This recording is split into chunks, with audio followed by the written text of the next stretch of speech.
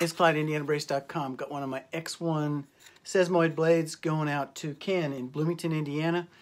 My Sesamoid blade, I use one of my X1 blades. It's got a 1/32 of an inch drop in the first metatarsal.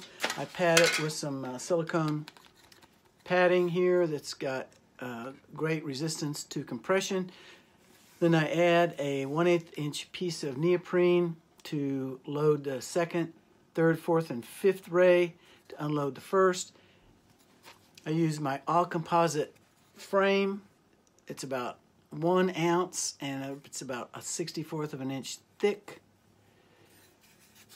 It also creates, that little drop right there is about 5/32 of an inch, so it unloads the first ray, relieves his pressure on his sesamoid, and loads the other metatarsals. X1 blade, Sesamoiditis, from IndianaBrace.com.